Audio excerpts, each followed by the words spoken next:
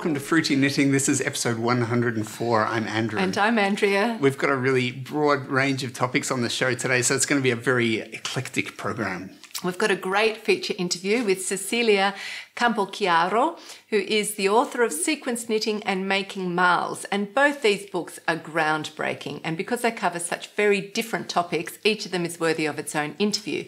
So today we're going to learn all about sequence knitting, and in a future episode, we'll feature the Making Marls interview. So sequence knitting is all about creating beautiful textured fabrics that are based on a repeated sequence of stitches, and depending on how that sequence is set up, you can get really unique patterns. And just by changing one stitch in that sequence, you can get really interesting variations on that pattern. So you can imagine that you can have sets of patterns that are all different, but they also look related. And if you put them together, say in a large piece of fabric like a shawl or a blanket or even an oversized sort of drapey sweater, the effect can look really amazing. So the Sequence Knitting book is a really good source book for knitters and designers to help them create new and interesting textured patterns. I think it's a really good interview. I'm really happy with it because it's very interesting, and I think you'll enjoy it. And then in our Knitters of the World segment, we feature an Argentinian designer who's living in Barcelona, and that's Cecelia Lozada. And Cecelia has very vibrant, colourful and happy designs. And you'll really enjoy meeting her. And then for our Meet the Shepherdess, we go to Maine in the States. That's right. So we've had lots of different breeds of sheep on our Meet the Shepherdess segment. And lately we've also had quite a few alpacas. Well, Good Karma Farm in Maine, they have both sheep and alpacas, and they've actually got their very own mill. So they're really proud of going right from growing the fleeces to producing the finished yarn, which is really interesting. Yeah. It's a husband and wife team, and the husband, Jim, he's a cool guy. He's obviously working in the mill, but he also is really keen on sock machine knitting. So he buys and sells sock knitting machines. He has a collection, includes some antiques going back to the 19th century, which is really fun. He teaches, but he also does an annual 4-day crank-in where you can go to the farm, paint up your own sock yarn, and then crank out a few pairs of socks. And you can also enjoy the local Maine lobster. It sounds like a really good way to spend a long weekend. Sounds like heaps of fun. Yeah. So that's coming up. We've also got updates on our own projects. They're all new, so that's exciting. And Andrea is teaching me the flicking technique. So we've got a short tutorial on that as well. So I've really been enjoying getting back into my knitting, and I've been working on a Jennifer Beal design called Lonzolu. And Lonzolu is a tiny town in Newfoundland. Now, last time, a few episodes ago, when I said Newfoundland, I got into a lot of trouble because I was saying it wrong. Yep. Since then, I have Googled it a couple of times, and I hope this is an improvement, but don't tell me off if it isn't. She's doing her best. You also got told off for Lonzolu. Did I? Yeah. Okay. Oh, well. But that's French. I don't understand how Newfoundland... Yeah. We should check the etymology of it. Yeah. Because why is it said so strangely? Lonzolu is French. Don't ask questions or we'll get big paragraphs in the comments. Sorry, don't answer that question. Okay, so getting back to Lonzolu, I also looked that up on Google Maps because I love to look up remote little towns. And this little town has a population of 550 people, which is extraordinary. So I love to just look them up, see that they're in the middle of nowhere, and just imagine what it's like to live in a tiny little community like that. Yep. Okay, so this design, I'm using the John Arbon Yarnadelic yarn, which is his latest yarn, and it's a sport weight yarn, and it's 100% Falklands Corriedale. Comes in really exquisite colours. So when I first looked at the construction or read through the construction of this design, I was actually quite intimidated, but it is much easier than what you might initially think. And I'm even using my own completely different gauge, like I hinted at in the last episode. And doing your own gauge on a project normally adds a whole new challenge to any project, but yet doing it with this unusual construction is still very manageable. So you think? So far, I hope. I think, yes. But it is a really interesting, fun construction. So I want to spend a bit of time in this episode just explaining it to you because I think you'll really enjoy it. So first off, here's some pictures. It's a top-down dolman-shaped sweater, which means that the sleeves and the body are knitted together and the whole thing is knitted top-down. And there's a broad band of colour work that runs from one sleeve cuff up the sleeve and across the chest and then down to the other sleeve cuff. And the same is done on the back. So the front and the back are pretty much identical.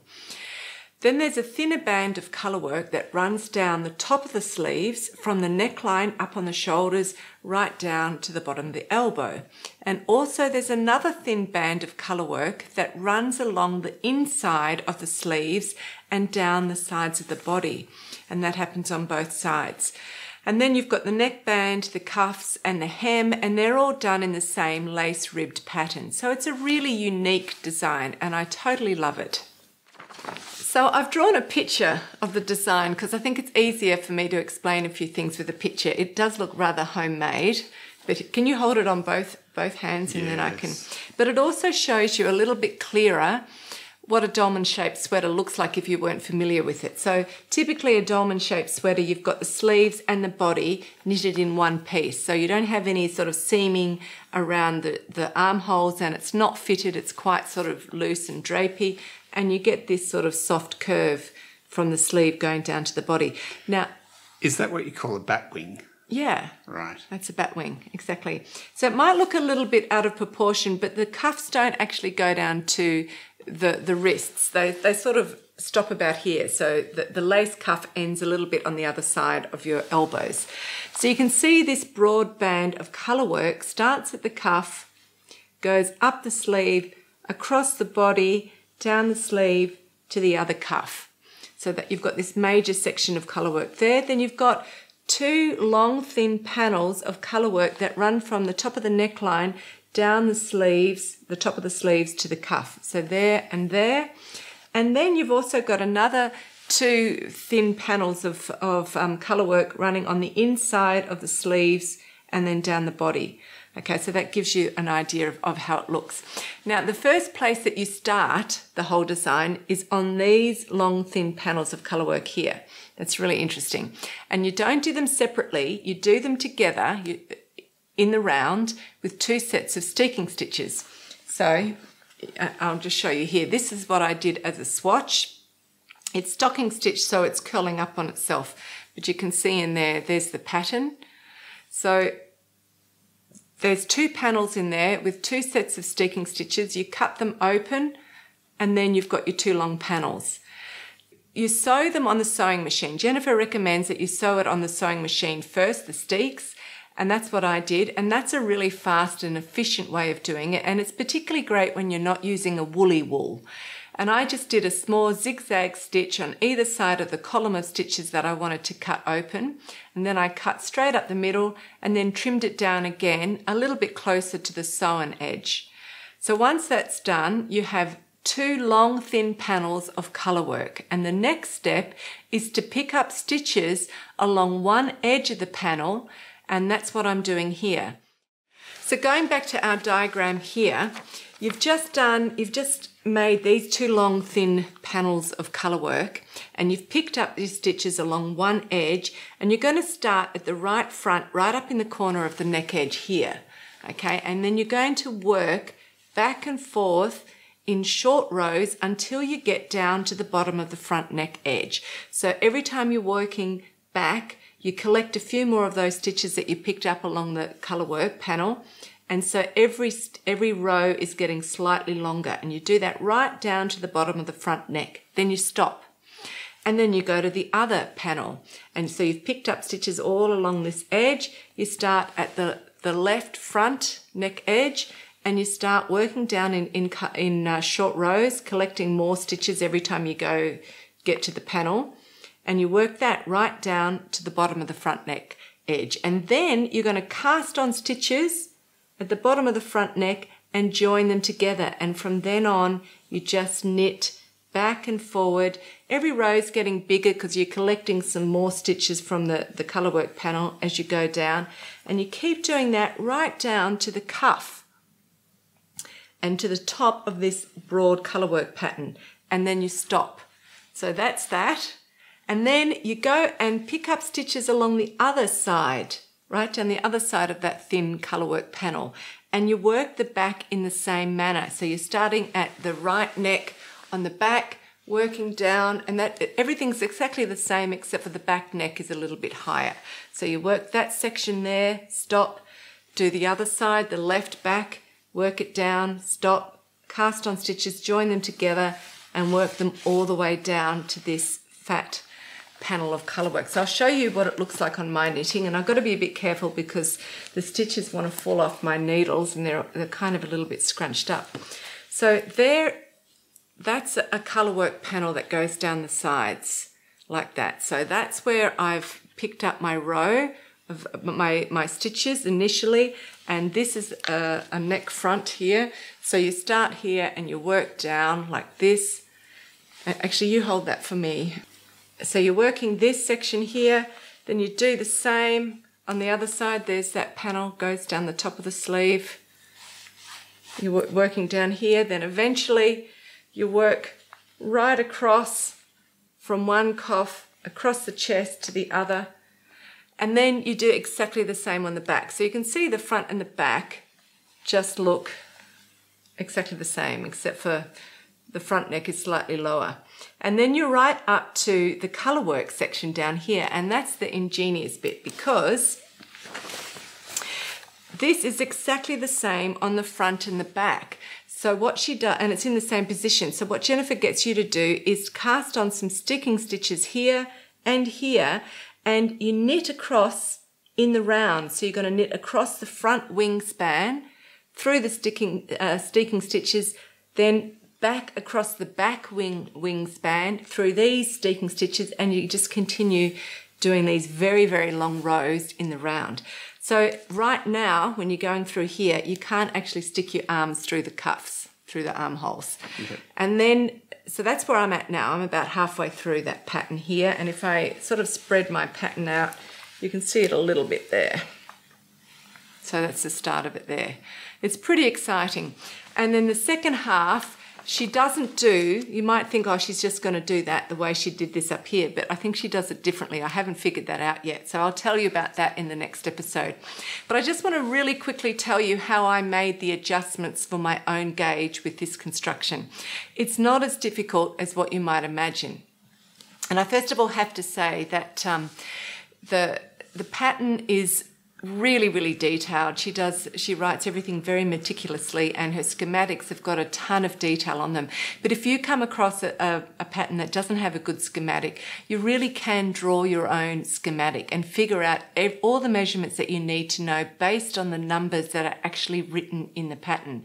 So for any little part of the design, you figure out how many stitches you're meant to have at that point, how many rows you're meant to have done at that point, and using the recommended gauge, you can figure out the exact length and width of that part of the design, and that'll tell you what you're meant to have. So for me, when I'm going through this, most of the measurements were there, but the measurement that wasn't there in the schematic was how long this panel was. That's super important for me because that's the start of the pattern, and I need to know that. No one else needs to know that unless they're doing something crazy like I am and changing the gauge. But because that's the starting point, it was important for me to know. So I just pretend I'm working at Jennifer's recommended gauge, and I go to the size that's going to suit me, which is size 2, and I'm making these numbers up, but just say she says for size 2, you cast on 90 stitches. In her recommended gauge, that it says this section here has to be 38 centimetres. So now I know it's meant to be 38 centimetres. I use my own gauge to figure out how many stitches I need. And that's how I change it. So basically, all I did was sit down on the table with a pen and paper, and Andrew there for comfort. And I just systematically went through the pattern and figured out at every stage of the pattern, based on her recommended gauge, how wide or how long that section was meant to be, and then I translated that or recalculated it into the correct amount of stitches and rows for my gauge. So the other point, for instance, that I had to work on is the depth of the neck before you start doing this curve here. So when you start here, you go straight down and then you start casting on a couple of stitches just to give you that little curve before you go straight across the bottom of the neck edge. I needed to know how deep did Jennifer want that. So I just look at the pattern at her recommended gauge, figure out how many rows you're meant to have at that stage, calculate that into centimetres, and then recalculate it into my gauge. And that's how I figured it out. So that's how you do it. Now, I don't want to sound too cocky because I could stuff it up and make a big mistake. And I have done a little error already right at the beginning. So my error was I am knitting at a tighter gauge, so I'm using more stitches, and I chose the chart, the colourwork chart, for one of the larger sizes. So that means that this panel here is slightly wider than it's meant to be for my size. And the consequence of that, because it's wider, it means that the front neck will drop lower. So my front neck is 1 centimetre lower than it's meant to be, and the same with the back neck. But I'm hoping to be able to make that up simply by adding a little bit more ribbing. So it is a lot of fun. It's not as nightmarish as what it sounds to do those kind of adjustments. Yeah. But I also shouldn't be too cocky at this stage. Yeah, I mean, it is a loose garment, so... Yeah, it's a loose sort of drapey garment, so you can play around. But it's a really exciting design. I'm really enjoying knitting it. I've been yabbering on for quite a long time now, so we'll take a break from me. And coming up is the knitter of the world, Cecelia Losada.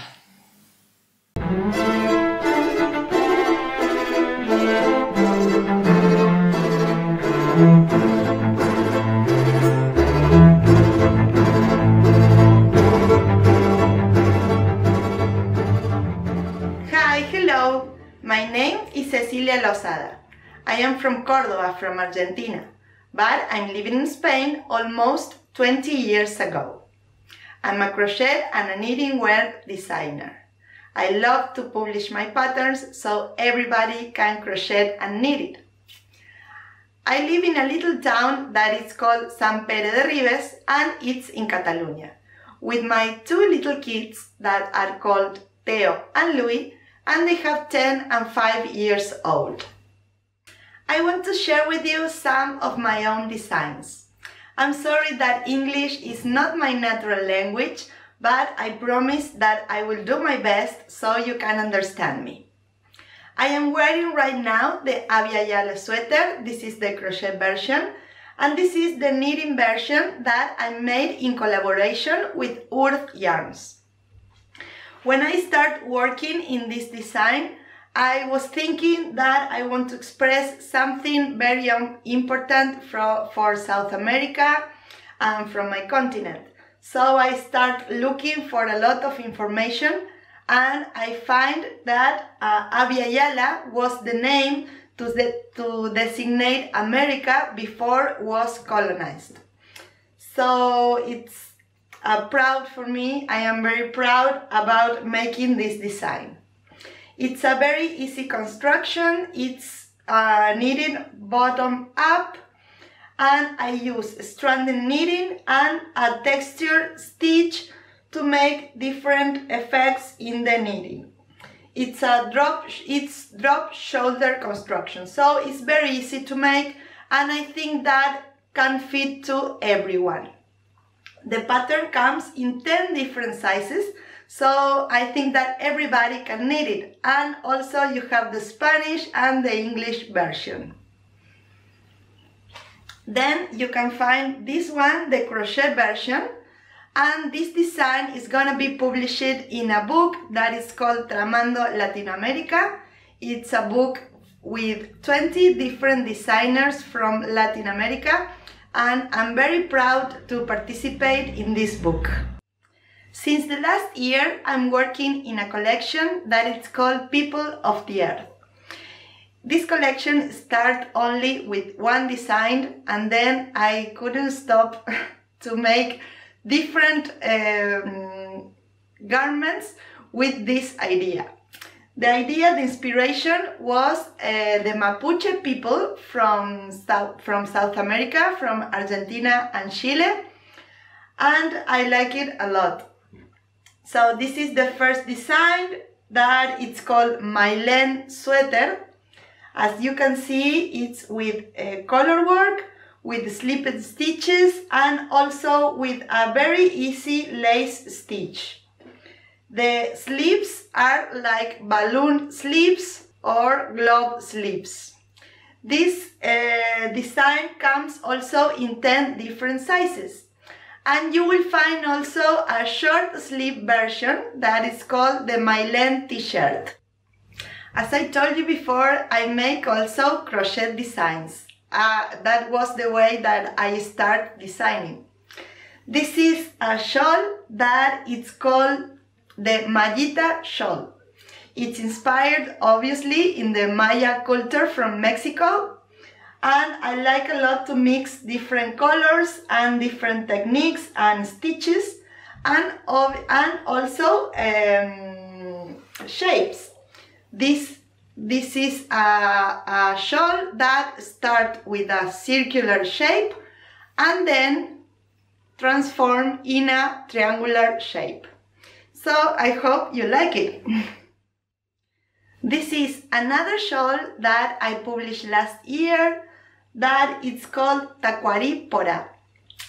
This is inspired in the Guarani culture from the north of my country, from Argentina, and also from Paraguay, Brazil, and Bolivia. The Guarani is a language that is the official language from Paraguay. And they are a culture, very, very rich culture. I like it a lot.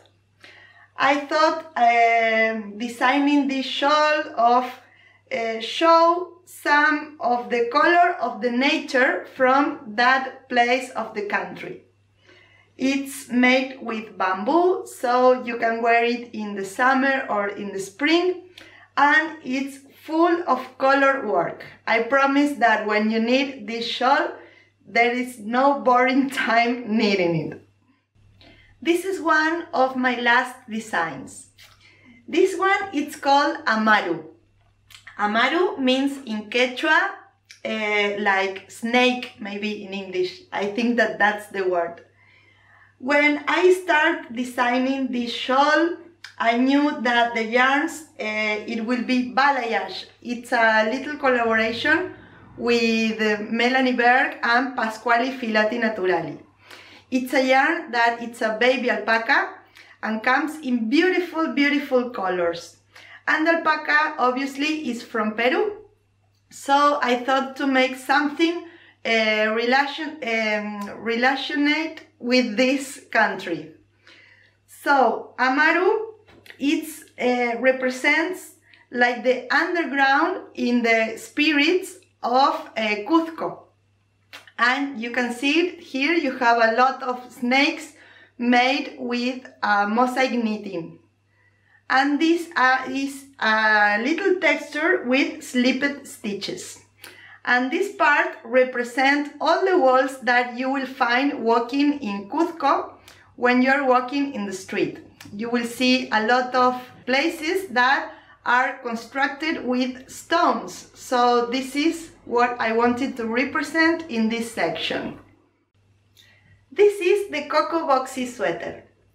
This design is a boxy sweater, as you can see, very, very comfortable. This design is a crochet version. So for this design, I was inspired in the huipiles from Mexico, that it's a typical garment that women make by their own, and also they make everything by hand. I use the different techniques to make this part of here. So for this one I used intarsia, and from here I used tapestry. And then I just join everything, this panel and this panel from the back, and I construct all the sweater with only this part is sewn. And I hope you like it. It's very beautiful. For this design I used silky lace from Malabrigo because it has a very good movement, and this was the effect that I want to create with this garment.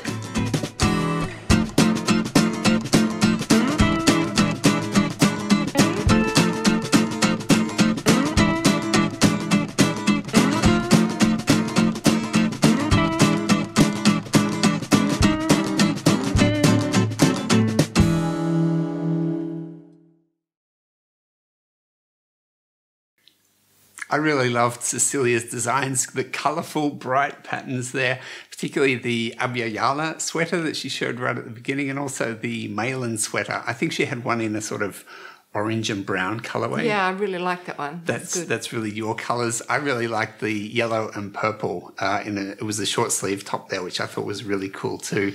She talks about the folk influence on her designs, which is really clear, and I love that. But I also like the fact that they're really modern designs. I think it's a great combination there.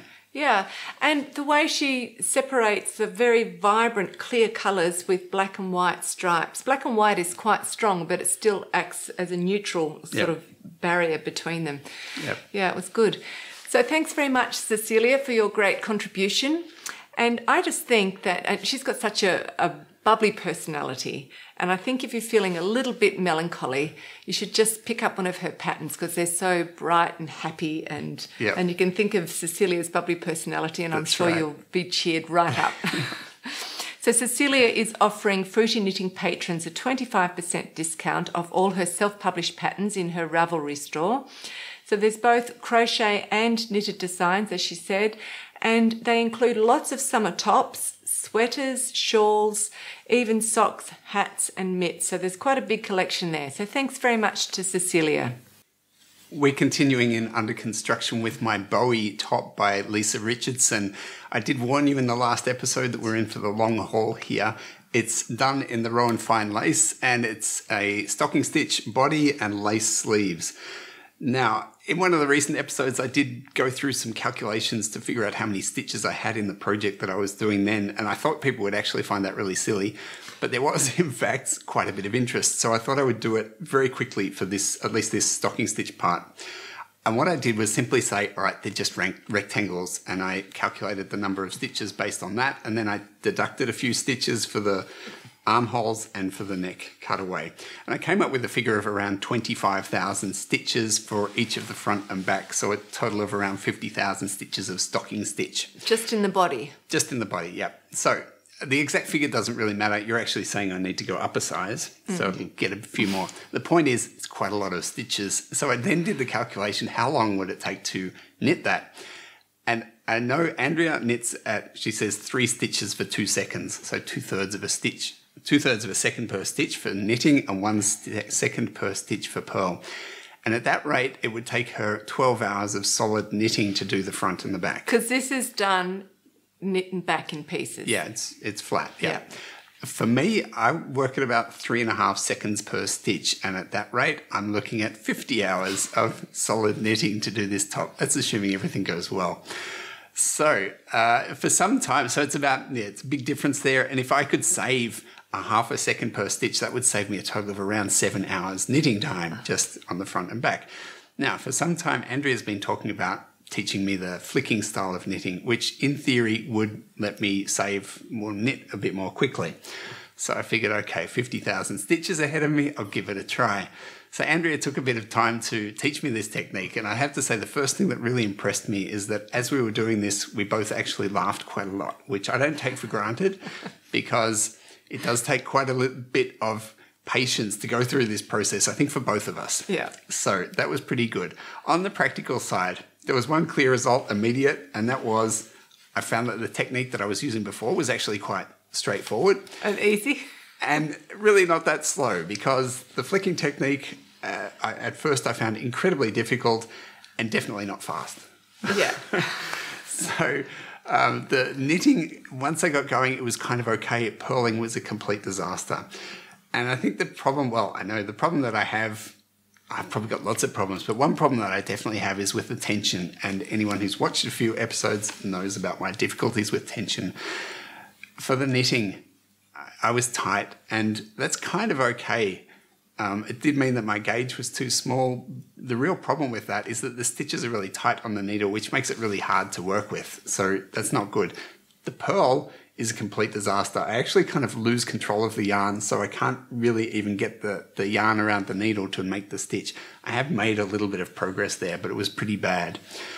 And I think essentially I'm just not good at doing these little things with my hands. But it's really good because you try something that's crazy hard and you go back to what you did in the past and it's crazy easy. Yeah. It's the best way to feel good about yourself. And I do think it's sort of throwing you into confronting some weaknesses in your technique. And even if I don't end up using this technique, I'll have improved my sort of You've already improved. You understand how to.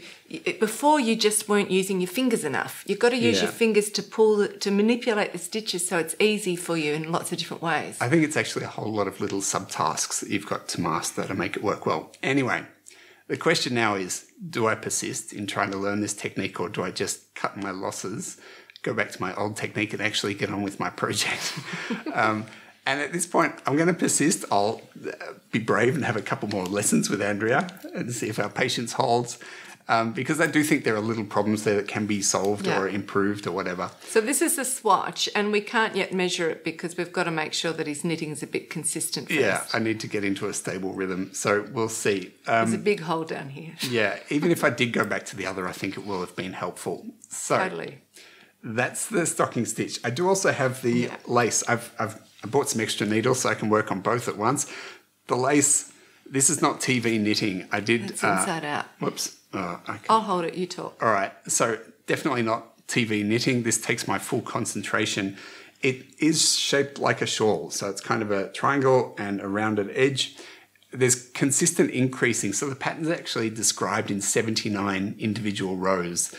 So I sit at the table back there with the pattern on the table, and I've got completely blown up. It's nice and big, and I've got two cards blocking off, so I can only see one line, and then I actually have to be really careful to see where I am inside that single row that I'm working on. So, but I'm really enjoying it. I do need to try and get on top of keeping track of where I am. Got two lifelines in, and I'm doing a sort of leapfrogging technique there. That's all really good. So I'm really enjoying that actually. Yeah. I've got through 37 rows. There are 79, but if you have knitted a shawl, you'll know that the first few rows, they're kind of nothing and things just balloon out as you go down. And it's a stunning looking colour, isn't it? Yeah, it's came out. It's going to be great. Yeah, I think it's going to be really good. So I'm enjoying it. Okay, now, because I think some of our viewers probably don't know much about the different knitting styles. I know, for instance, my mother watches our program and she's in Australia and I don't think she understands or knows anything about flicking. So I thought I'd do just a little bit of footage to show you two variations on flicking and also how I was taught to knit and how I originally taught Andrew. So I was taught to knit by my mother and she was taught by her mother who migrated from England to Australia in the early 1900s. And when I was a child growing up, the women who I knew in my community who knitted all knitted with this same style of knitting. So I think this style of knitting that Andrew knits with now and what I used to knit with and still do sometimes originated in some part of England, which I find fascinating. I don't have the resources, but I would love to see a study sometime done on all the different knitting styles and how they have moved around the world as people migrated and then how they mutated when in small, to be mutations of that style in small isolated communities. It's really just like the way a normal language develops. Yeah. I think it's quite fascinating. So this footage, because I wanted to keep it as short as possible, it's less about teaching you exactly how to do it and more about pointing out the differences. So again, I show you this way that we originally learned and then two variations on flicking, which is really interesting. And we also have to say that we are definitely not activists for fast knitting or we're not slow knitting shamers. We have to make that clear because we do have viewers who have told us that they really enjoy knitting slowly. It's very relaxing and meditative and they do beautiful work and they've got no desire whatsoever to knit any faster. So knitting fast is not the goal unless you want it to be. But it can also be interesting just from an intellectual point to understand how fast knitting is possible, like what actually happens to make fast knitting possible. Yep. So that's coming up now and we'll see you straight after. I've been teaching Andrew to knit in the style of flicking because I think it's the fastest method of knitting for both the knit and the purl stitch. The continental style is also very fast for the knit stitch, but I think it's a little bit slower for the purl stitch. And with the flicking method, there isn't a big difference in movement between the knit and purl stitch, which I think is a really great advantage. This is the way Andrew presently knits, and this is how I originally learnt to knit myself. And you can go fairly fast with this method. So the right hand holds the needle like a pencil, and the right hand needle rests between the thumb and the first finger, and the needle sort of just slides back and forth as the hand moves forward to do the knit or purl stitch. And with this method, you can also get a fairly even tension between your knit and purl stitches because they're very similar in their movements. So here you can see me doing a couple of knit stitches followed by a couple of purl stitches, and they're fairly similar movements, as you can see. So let's get on to flicking. Flicking is faster because you don't have big hand movements, and the smaller the movement is, the faster you can go. So far I've seen two slightly different methods of doing flicking, and the first method, to my understanding, is very similar to how the Shetland knitter Hazel Tyndall flicks, and Hazel also uses a Shetland knitting belt. That means that her right hand needle is very stable and doesn't move at all, and the left hand needle does the work and kind of moves the stitch on and off the needle like a shuttle. And in this method, the left hand thumb and the first finger are fairly dexterous, so they're also moving the stitches up towards the end of the needle.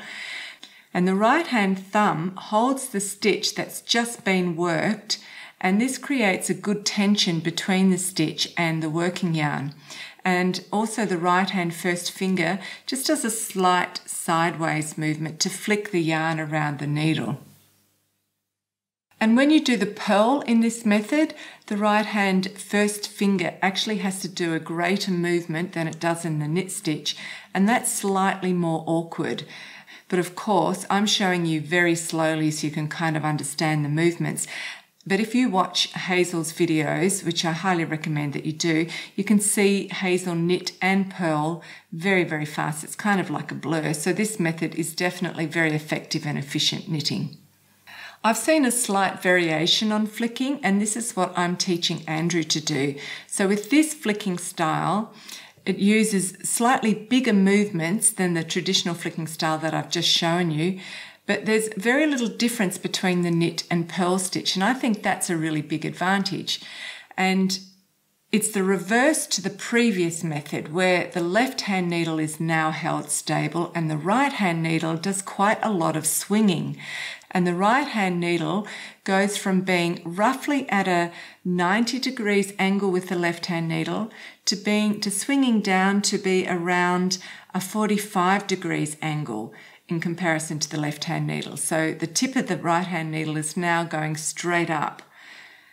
And you do that by just pushing down on the needle, and it sort of swings down and then you swing it back up again.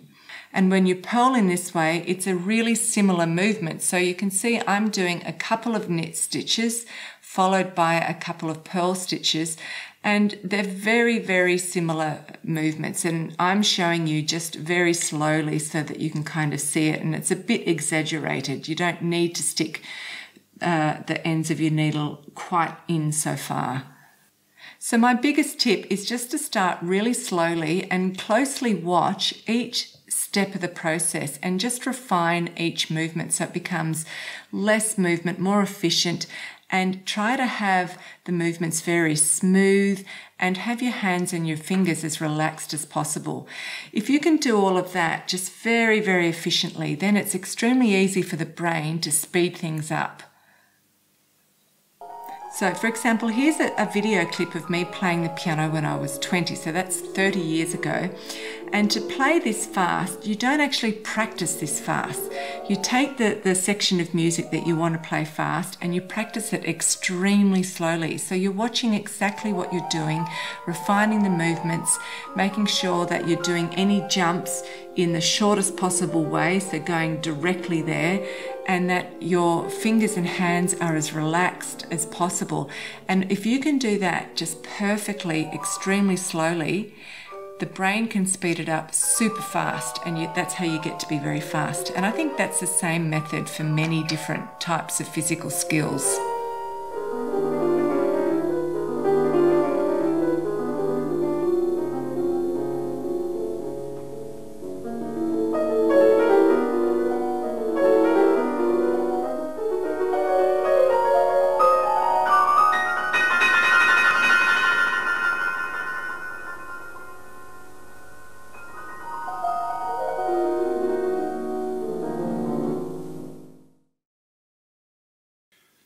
So that was Andrea's overview of flicking and the other techniques. I'm curious to see how this experiment will turn out.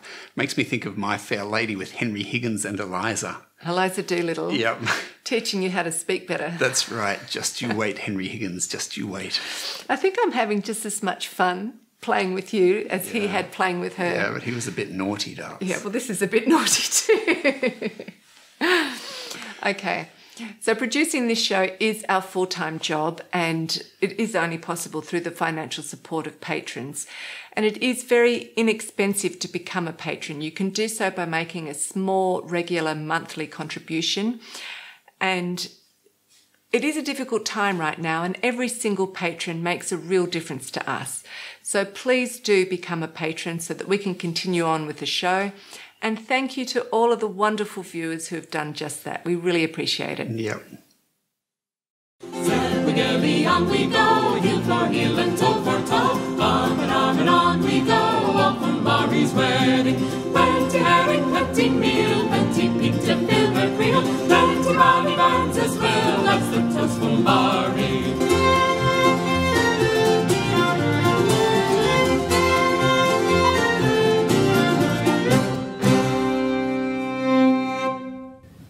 Hi, I'm Amy Grant. And I'm Jim Grant. And together we own Good Karma Farm. We're a 40-acre farm in the mid-coast area of Maine, located halfway up the Maine coast. In 1992, I started a screen printing and embroidery business. A couple of years later, Amy came to work with me, and together we ran that business for almost 20 years. And after a while, it was time for a change. We just got burned out, and we're looking for something new to do. We started raising alpacas as a hobby during that time, and we were sending our alpaca fiber off to a local mill to be spun into yarn.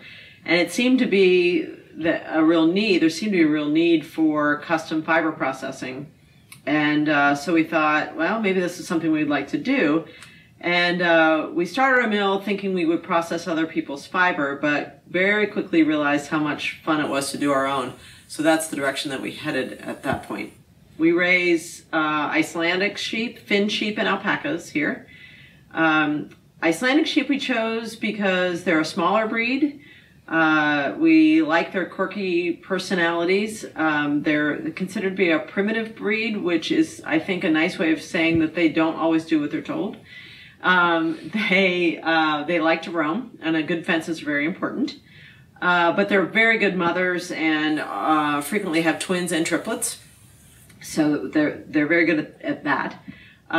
They're two-coated fleece. They have a finer, shorter inner coat that averages about 20 microns, and the outer coat is longer and finer. And we spin the two together to make a single ply of yarn.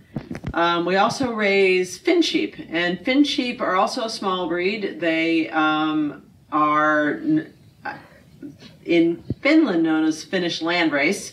I don't think they're considered primitive, but even if they are, they definitely are much more manageable at times than the Icelandics.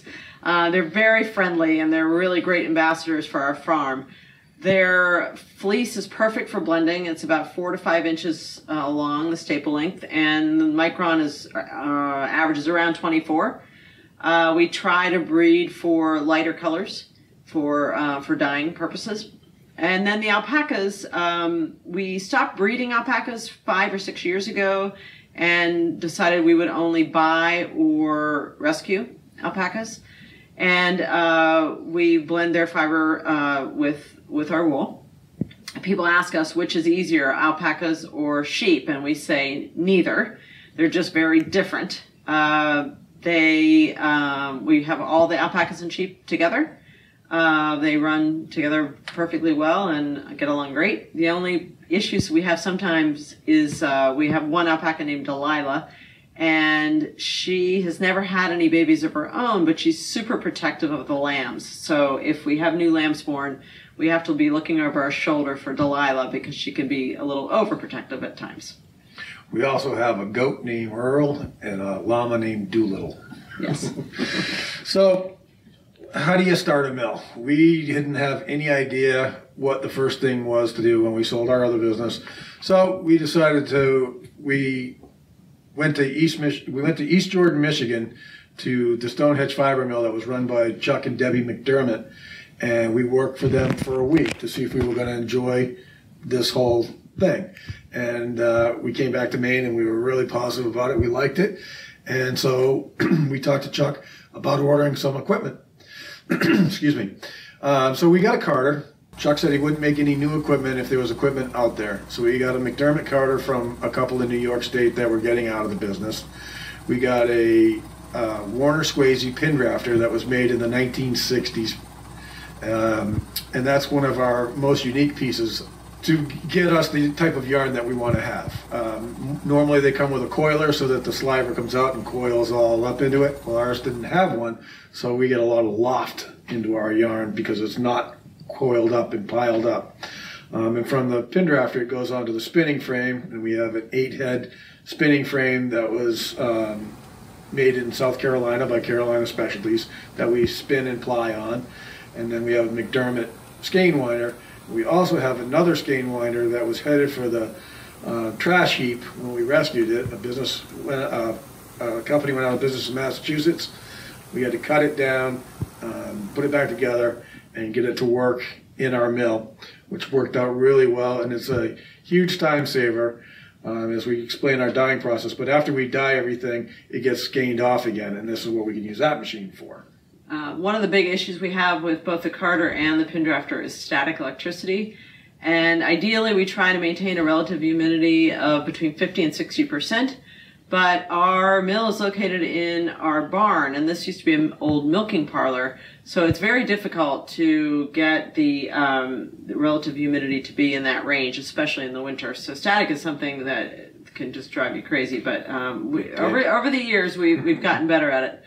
I do all the dyeing, and here I don't know why that is, because Jim actually has the art background, not me.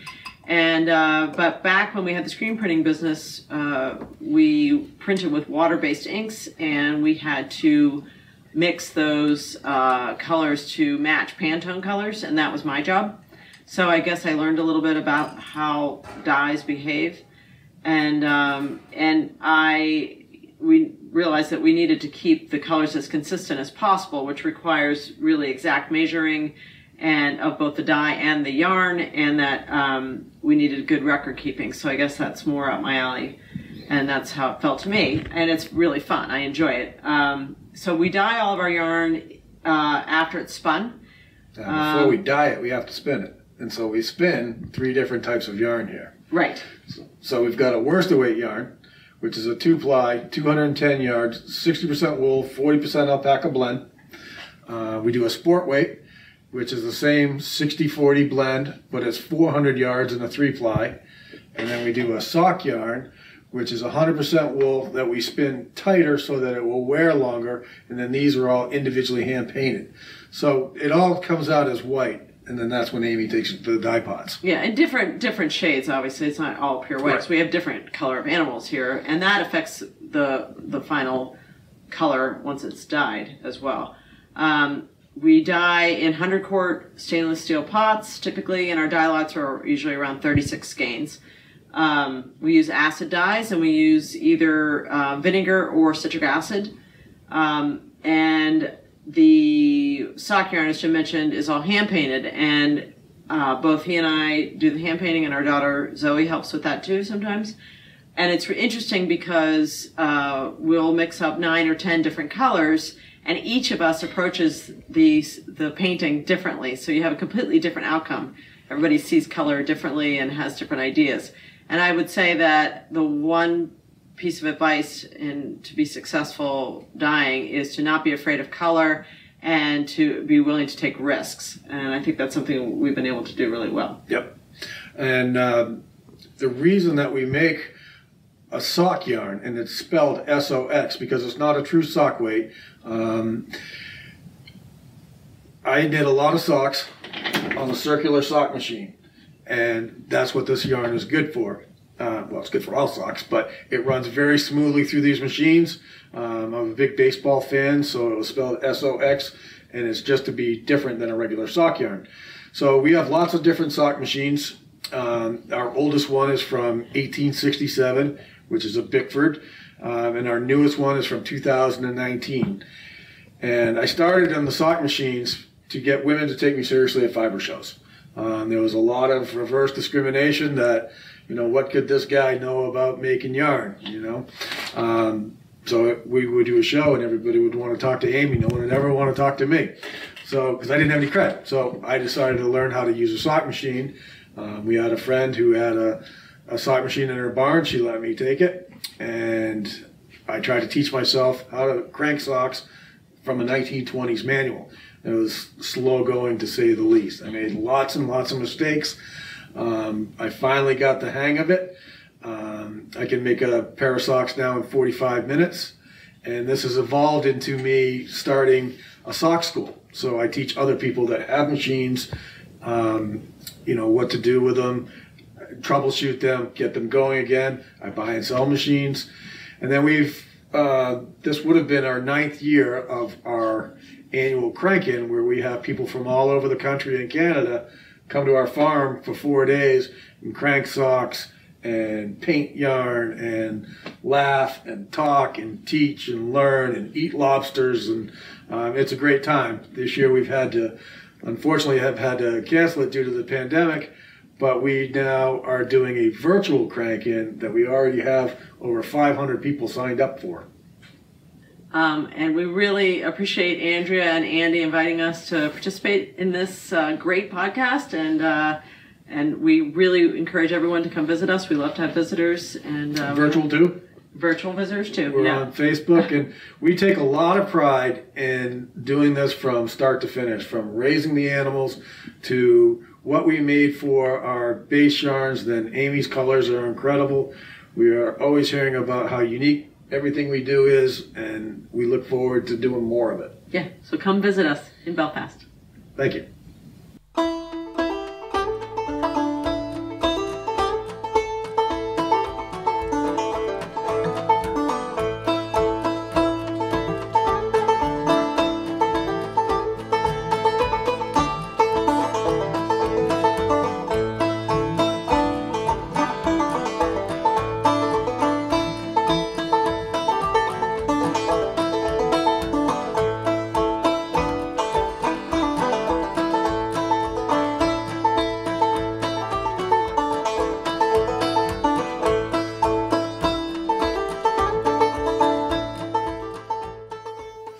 Andrew's doing his flicking on the pearl side, so don't look. Don't look, and don't count how long it takes. No timing. I've got to say, I did a row of knit stitches and they're so tight, I can hardly get them along the needle. So, and listen, Andrew is a really strong character, so you don't need to feel like... yeah, but don't push it, though. He can take a bit of teasing. Yeah. Yeah. Yeah, we'll talk about this afterwards. Yeah, anyway, no counting and no looking. Thanks very much to Jim and Amy. I really enjoyed their segment, and I thought the barn where they were filming themselves looked just so atmospheric and rustic, but I could imagine it's freezing in winter, the old milking barn. Yep. Also, those sock knitting machines. Yeah. They're so cool. Yeah, they looked really good all in a row on the shelf. Yeah, you said you hadn't seen one before. No. That surprises me. Yeah, I've never seen them. Would you like to do that? I would like to give it a go, particularly with one of those old machines. I think I love those old machines. I like going to John Arbon's mill and that sort of stuff. Yeah. So, yeah. Yeah. But I wouldn't do it exclusively. Well, I would wear any amount of socks that you could possibly knit, and you heard that he can crank a pair out in 45 minutes. That'd make you so happy. That would make me super happy.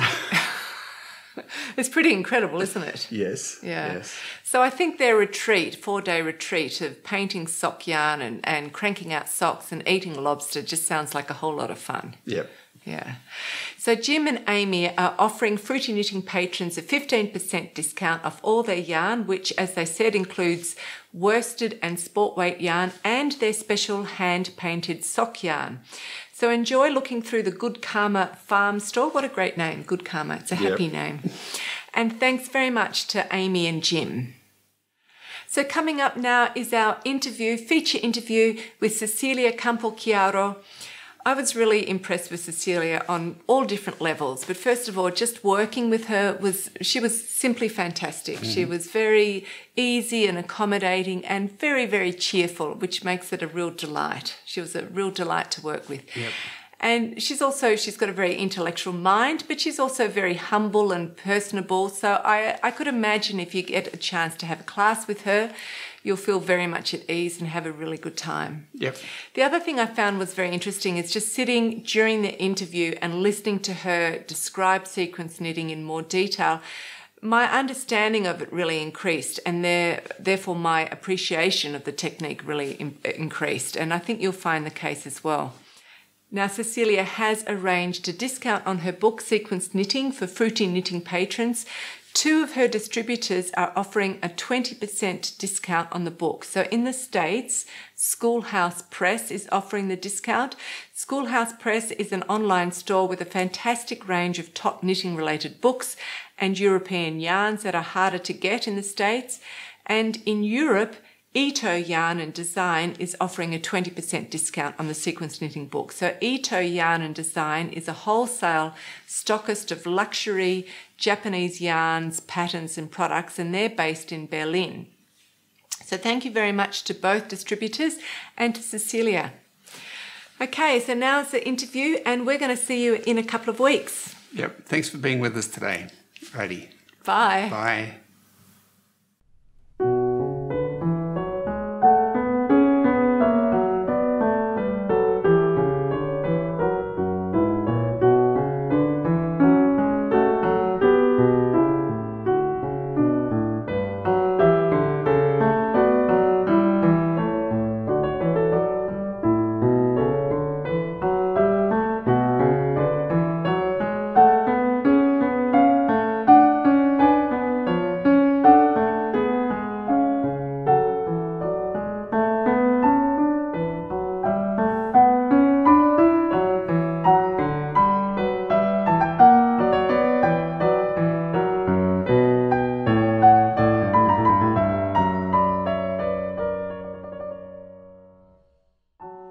Welcome to Fruity Knitting. Our guest today is Cecelia Campochiaro, who is the author of the book Sequence Knitting, Simple Methods for Creating Complex Fabrics, and the book Making Marls, which is a source book for multi-strand hand knitting.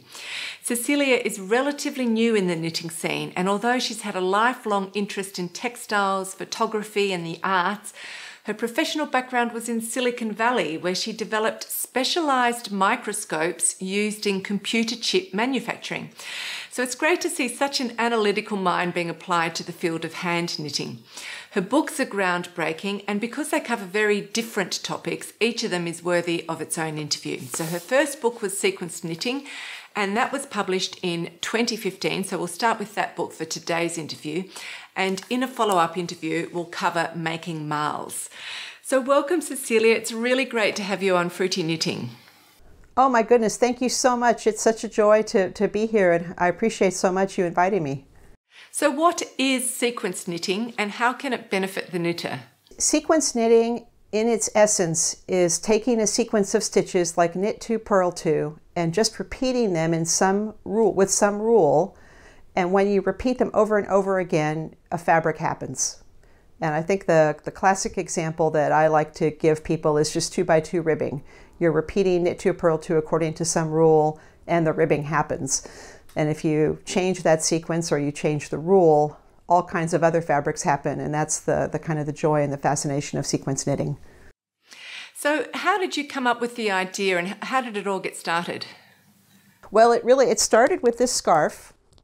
This is Stephanie Pearl McPhee's one-row hand-spun scarf pattern, and I was looking for something to do beyond ribbing. I was working in high tech and doing a lot of business travel and making a lot of ribbing scarves, and I wanted something more interesting, and I had a lot of beautiful yarn I had collected at places like Stitches, and this pattern was on the internet. She published it more than 10 years ago, and she had done it from her own hand spun. And it was knit two, knit through the back, purl on a multiple of 4+2 stitches. And it made this beautiful fabric that kind of laid flat and was exactly the same on both sides. And it wasn't ribbing. And I was absolutely charmed. And it just got me on the journey of saying, what would happen if I changed the sequence? And ultimately, what would happen if I changed the rule? And I think it's still one of my favorite pieces even to this day, not just because of the memory, but because it's such a beautiful stitch pattern and done in beautiful yarn. And all sequence knitting with knits and pearls is reversible, isn't it? So all of the patterns that you come up with are reversible fabrics, is that right? Well, that's a great question. So reversible means that you like both sides. So yes, okay. With that definition, 100%, there are some sequence knitting patterns that are not the same on both sides. I would say for one-row patterns and for serpentine method and even the shape one-row method, which we'll talk about, I know, in a little bit, the fabrics are usually the same on both sides. When you knit in the round, they can often be quite different on both sides. And you've broken down sequence knitting into different methods, and you just said some of them there, the serpentine and the one row and spiral, etc. Can you explain those to us and show us some more examples? Sure. So just to say, this is I call this a mistake rib because this has ribs and ditches with a spacer in between the ribs. So this is one kind of one-row pattern. But my favorite one-row pattern really comes from this family of stitch patterns, which I call broken garter. And this is the simplest broken garter. And this is also called seed stitch. So this is just seed stitch worked in a different color every 2 rows. So this is knit 1, purl 1, where every row is begun knit 1, purl 1 on a multiple of 2 + 1 or an odd number of stitches. But I love this series because I'll just pick these up here and show you. So this is knit 1, purl 1. This is knit 2, purl 2. That's beautiful. And then knit 3, purl 3. Can you see what's happening to the stitch pattern? As I make the sequence go knit 1, purl 1, knit 2, purl 2, knit 3, purl 3, and then ultimately I'll just show the last one here, knit 12, purl 12. The repeat widens and it goes from this little tick, tick, tick of seed stitch to these big railroad tracks. Yeah. And I think that's really a lot of fun. They look very good together. They would look good in a big blanket, like big swatches in a big blanket. Oh, you know, I have been plotting my broken garter blanket for years now. There's so many color and pattern choices, but one of these days, absolutely right. It's perfect for a blanket because it lays flat, perfect for baby blankets, any kind of blanket. So what's the difference between spiral and serpentine and shaped one row, etc.? Okay, so one row is just like it sounds. You begin every row with the sequencing, you run it across the row, and at the end there'll be some piece of a sequence. It could be complete or it could be incomplete, but the next row you restart the sequence. For the shaped one row, and here's an example of shaped one row. This is a shawl called Rizumu. In this case, you cast on 3 stitches and you begin every row with the sequence, and when you get to the end of the row, you do a double increase. So every row, the stitch count grows by 2 stitches, and then when you repeat the sequence across the rows, the way the knits and purls line up is different. You get this really rich textured pattern. So this is shaped one row. So that's you're applying shaping at the end of the row. You can make triangles and parallelograms with this approach. Okay. And then the next one is serpentine. And here's an example of serpentine. This is a little bit dark here. I hope you can see it well. We'll have a photograph as well to show you. But this is a zigzag pattern, a really strong zigzag pattern. And this is from serpentine. And in serpentine, you begin the sequence on the first row. At the end of the first row, it's incomplete, but you complete it on the next row. So if you think about it, when you knit back and forth knitting, the yarn is making a serpentine as you knit. Think about Yeah. the little Yeah. loops, but the yarn's ultimately making a serpentine. So in sequence knitting serpentine method, the sequence follows the yarn. So the sequence goes around the bends. And then you also get wonderful ways that the stitch patterns can fold upon themselves, and that gives you these really interesting textural patterns that you could never get with a one-row pattern. Yeah, so you see that over time, it's a larger motif sort of forms, doesn't it, with the serpentine? Yeah, absolutely. And it could be anywhere from a 2-row repeat to a very large row repeat. This particular pattern called Maze has a 18-row repeat. So that's a really big row repeat, but you're just repeating that one sequence in perpetuity following the line of the yarn. Okay, and spiral, is that where you're using it by knitting in the round, or? Absolutely. So you cast on a certain number of stitches, and you join in the round, and you just repeat the sequence in perpetuity. And I usually do put a marker just so I can count the rounds, but you run the sequence right through the marker. You don't restart the sequence at the marker. And if you cast on an even number of stitches, and when I say even, imagine the sequence had 12 stitches in it. If you cast on a multiple of 12, you will always get some kind of ribbing. And this is an example of a hat where the sequence is knit 2, purl 2 twice, and knit 1, purl 1 twice. And you can see that it's ribbing. If you add just one stitch, you get something called a swirl. So the only difference between these two hats is one stitch was added. Wow. And as you continue to add stitches, you get different textures. And ultimately, there's 12 stitches in the sequence, so ultimately there should be 12 different textures, but in this case, I haven't done half of them because they're the same, they just swirl the opposite direction. But, and here's the halfway point. Here's 12 plus 6 stitches. They look so good all held up together. Isn't it fun to see the series? I think you really kind of understand how sequence knitting works when you can see a series like this. That's fantastic. Okay, so there really is almost no limit to the pattern alternatives that are possible in sequence knitting, and you cover a huge collection in your book. I think some of them definitely look clearer than others. So I'd love you to talk about some more of your favourites, and can you also say what type of sequence is more likely to create an aesthetically pleasing result? That's a great question, and it's a question that I think about it all the time because I think of myself as a miner, kind of mining. I mean, these sequences just are, right? I mean, you repeat the sequence according to a rule. That's really math. And then, but you want to make a beautiful textile. So I think of myself as a miner trying to figure out which of these sequences and rules would lead to a beautiful textile. And I think there's a couple things that matter. One is if the stitch patterns fold upon themselves to make ribs, often the ribs are quite beautiful. So you can always look at I always look at the chart. I always make a chart first, and I look for seeing a rib.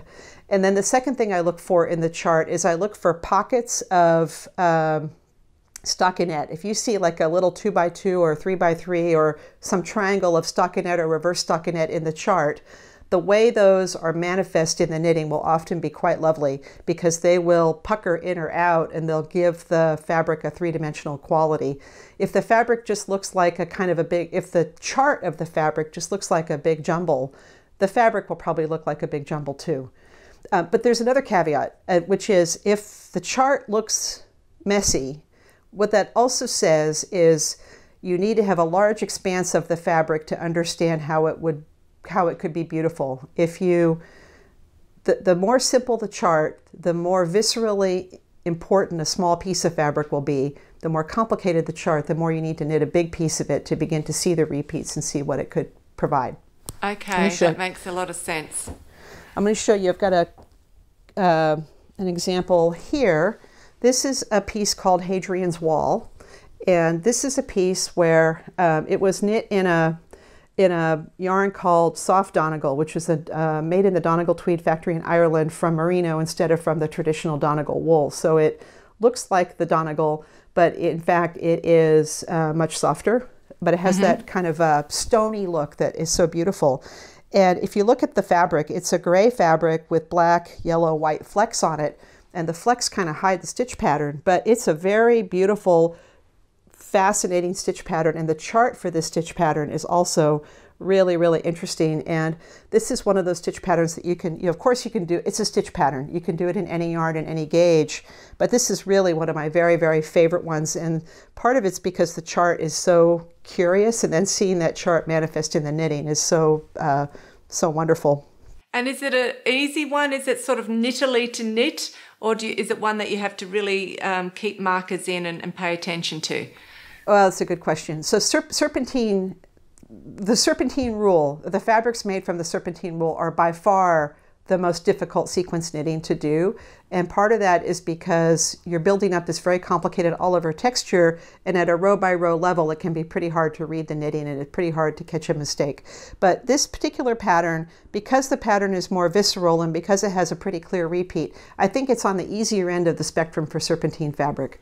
But you know, serpentine, any kind of textured knitting that you're going to work on, I think you have to kind of understand it. It's not the easiest knitting to do a heavy, complicated texture. But, you know, it's often worth the trouble.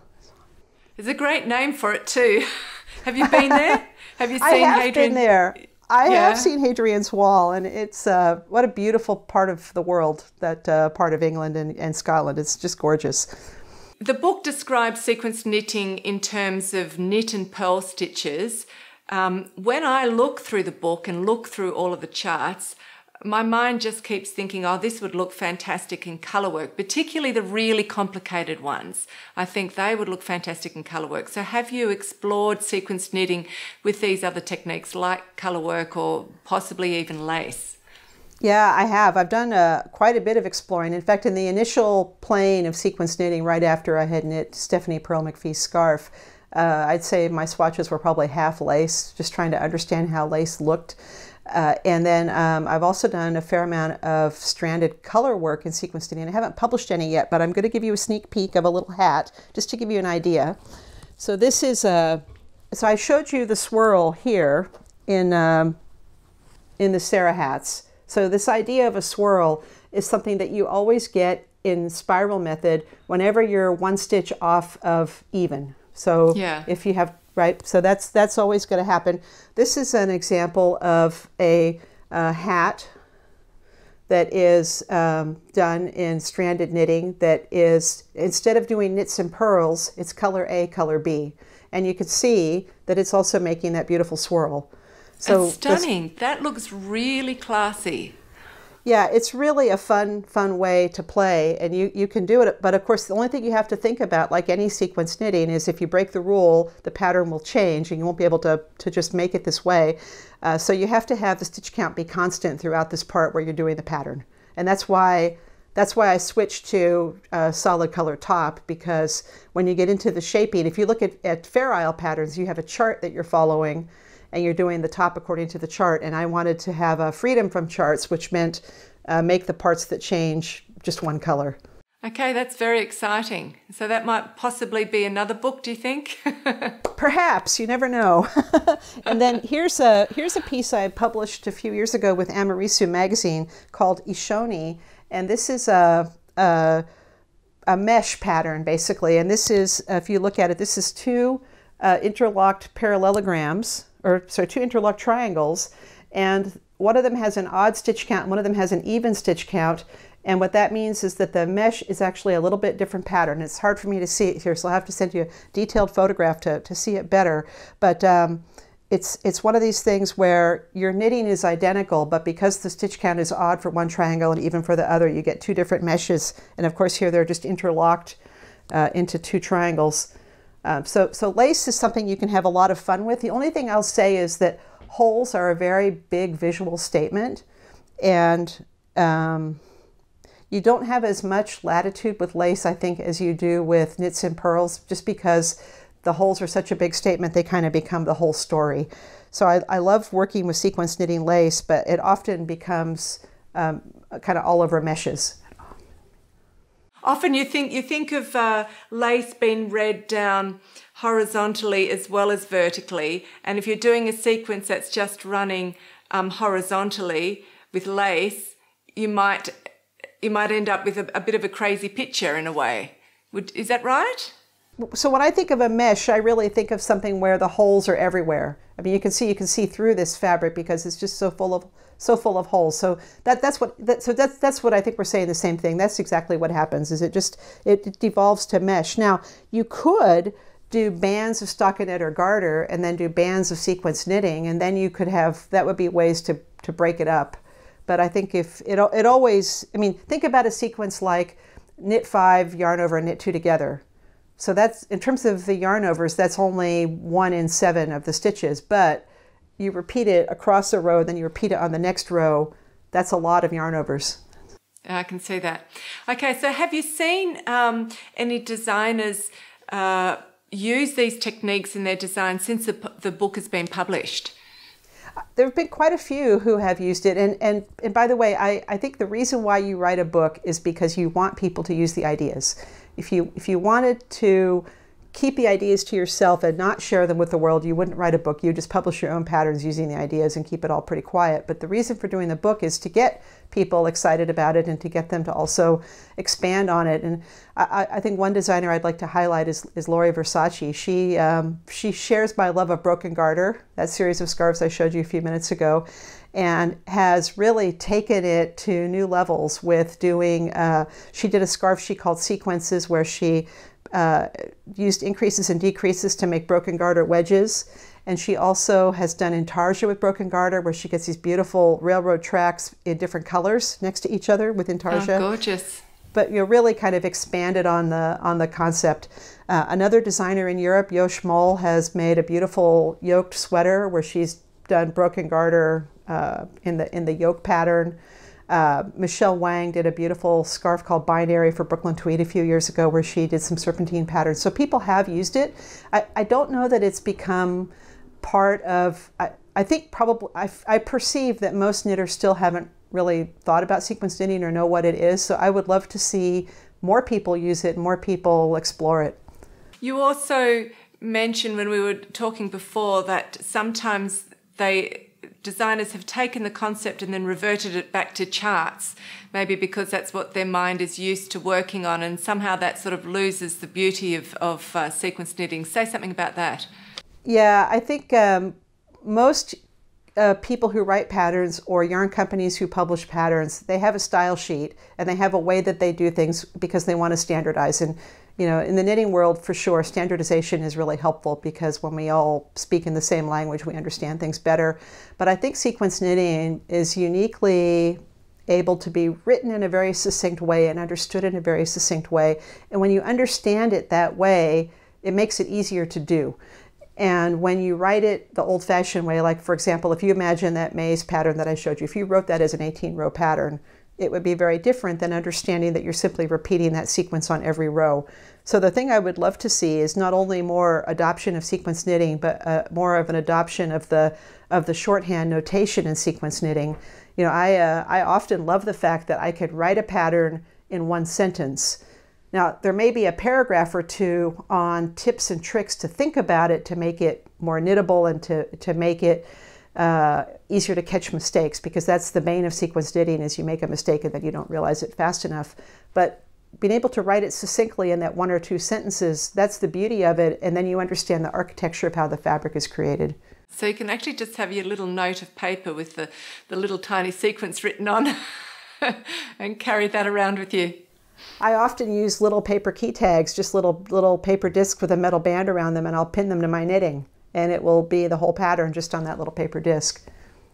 Cecelia, you started teaching also partly to promote sequence knitting and also to promote the book, but you said that it turned out to be a really great experience for you as well. So what kinds of things did you learn through teaching sequence knitting in workshops? Well, let me preface that by saying that when I wrote sequence knitting, I was working full-time in high tech.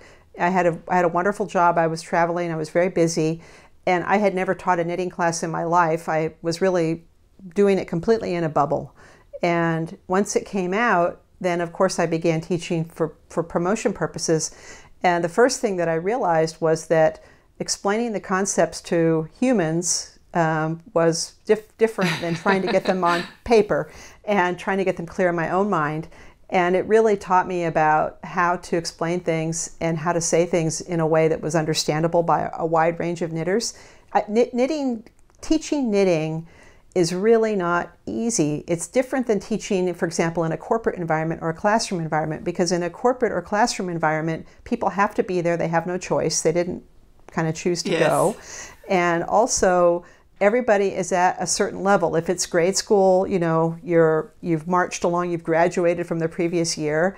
If it's corporate life, it's usually one very narrow topic for a one-day seminar of some kind. But in knitting, you get people all the way from completely new knitters who are coming to an event maybe for the first time in their life and they're not even completely sure how to cast on, all the way through to people who have been knitting for 40 years and have knit, you know, 20 Fair Isle sweaters and 10 Aran sweaters and, you know, can knit better than I ever could. So it's a challenging group of people to handle as a teacher.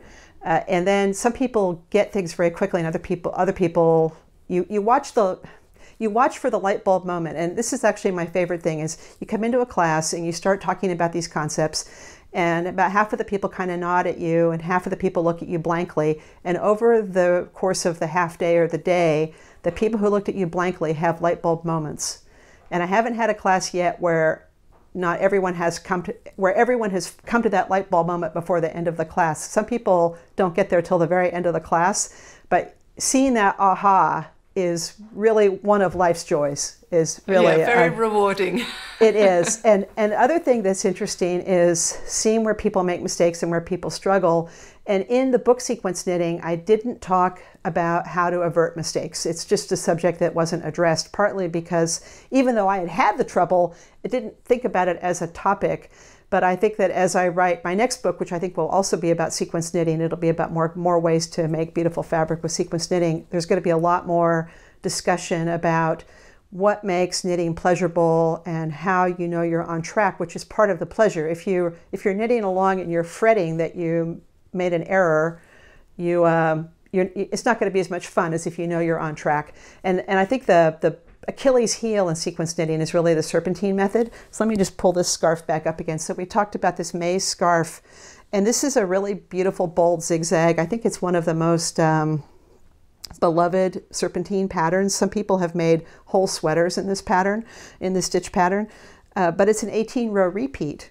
So how do you do something like this and keep your sanity? And so I've come to a modification of sequence knitting for serpentine method where I write out actually, even though it's 18 rows in the knitting, it's 9 rows. So I write a 9-row pattern where I write how each row begins and ends. And then in the middle of the row, you're just running the sequence across the row. And even at the end of the row, that partial sequence follows. So you really just have to know how the rows begin, but you've written down also how they end. So if you get to the row and it didn't end correctly, you know, uh-oh, I have a problem. So it's a little bit of a hybrid between kind of old-fashioned row-by-row knitting and sequence knitting. And tips and tricks like that, I think, have made a big difference. In spiral sequence knitting, one interesting, important thing is the sequence that you're knitting is always on top of the same stitches. For example, if you're doing a knit 2, purl 2 spiral, the knit 2 is always on top of a purl and a knit. A purl and a knit, a purl and a knit. So in spiral knitting, it's actually very easy to know you're on track because as you knit along, you're always got to be on top of the same stitches over and over and over again. See, that's how I memorize. I love to do complicated patterns, and I memorize the row, and I also memorize what it's going to look like against the row below. So you're doing it in 2 directions. So that means you can't go knit too many stitches without going wrong or without seeing that you're going to do something wrong. Right, and I think serpentine's the one area where that gets the trickiest, but in the other methods, in 1-row patterns, that's completely straightforward because it's always the same. And in spiral, it's quite straightforward. And in the triangles, you can, like for example, in this pattern here, this pattern in the knitting is a 3-row repeat, and you can talk about how the sequence is on top of different stitches in each of the 3 rows. So very much like what you just talked about. Yeah, that's great. Okay, so I'd like to go just slightly off topic, but it is something that you do cover in the book. And that is, you wrote that in your quest to avoid variegated yarns that pulled, you actually started to hand dye yarn yourself. So just two questions about that. Were you experimenting with variegated yarns in connection with sequence knitting? And secondly, can you just tell us, why does some variegated yarns pull, or why do they pull? Yeah, that's a great question. So if you roll back the clock to maybe 2010, variegated yarns were, in America, I mean, in people interested in knitting, hand-dyed variegated yarns were explosive in their popularity. And there were all sorts of businesses that were starting up that were people doing hand dyeing of yarn. And there were the mostly one-woman businesses, and I think it's pretty hard work. I know it's pretty hard work to dye yarn because I've dyed enough of it myself to know that it would be hard to do it for a living. But the way most yarn is dyed is you've got a skein in a loop, and you take 10, usually 5 or 10 loops, and you lay them on a table squashed, like squashed O's, side by side, and then you paint the dye across those O's, right? And when you do it that way, what's happening is a color is repeating at least twice, or maybe if it's at the tip once, around that loop. So if the loop is a meter, then every meter you're going to come to that color again. And depending on how the width of your knitting lines up with the length of that loop, you're going to get pooling. And there's even a whole movement called planned pooling, and there's planned pooling calculators, and people have designed patterns to take advantage of that. But for most of us, pooling is kind of a nightmare. And my worst nightmare was I had bought, I don't know what I was thinking, but I had bought a whole bunch of variegated yarn in yellow and purple. I really don't know what I was thinking because those aren't my colors. Not that yellow and purple aren't wonderful, but variegated yellow and purple, so really high contrast, really bold. And I started to knit a sweater in the round. And of course, in the body, it pulled one way. And then I got to the yoke and oh my goodness, it was not good. So it's long gone. But that was really I might say my worst experience with pooling. And then there's a piece in sequence knitting, which I have here, which is a beautiful one-row pattern. It's ribs with seed stitch panels between them. So it's an accordion. But this piece pooled, and it pooled, in this part of it, it pooled in a way that you can see kind of blotches. And then here it pooled in a way where it makes big squares, big colorful squares and blue squares. And I think the thing that happened here is when I changed skeins, the pooling behavior changed because I wasn't starting the new skein in the same place. And you just really have to kind of be on your game. And at some point it just sort of takes some of the joy out of the knitting to have to be worrying about that, because I find it very frustrating. So I keep this as a sample to show my students in classes about the challenges of pooling. And there are different ways you can handle pooling. And I'll show you another piece. This is a piece called Robson. This is one of my more popular designs. I think a lot of people have enjoyed making it. It's a parallelogram, so it hangs on the bias. And this piece I was made from yarn that a friend and I dyed. So this is made from 2 different skeins of yarn, and we were trying to learn how to paint the yarn randomly, which is a technique that I believe Koigu pioneered, where they would randomly paint a skein of yarn so that it wouldn't pool. And so we had each painted a skein trying to develop or hone our randomization technique. And then this was knit every 2 rows with those 2 skeins. And because they were kind of close, because we were sort of aiming for the same idea, you can't even tell where one skein ends and one skein begins. But switching the yarn every 2 rows is a really great way to handle pooling. But I think the best way to kind of handle pooling is to work with yarns that have a much longer repeat. And now if you go to an event like a Stitches West or a Vogue Knitting Live or Edinburgh Yarn Fest, and you look at the variegated yarns that are available, you'll see that an awful lot of them are dyed in a panel. And you can always recognize these yarns because they're usually sold as balls and they look like little bullseyes. Yes. Right, and that's because they're knit in a panel and then they're deconstructed. And I also dyed yarn that way. I had a knitting machine for a while. I've given it up because I'm not a machine knitter. I decided I'm not a spinner or a machine knitter. You got to focus. Yes. I can't do it all.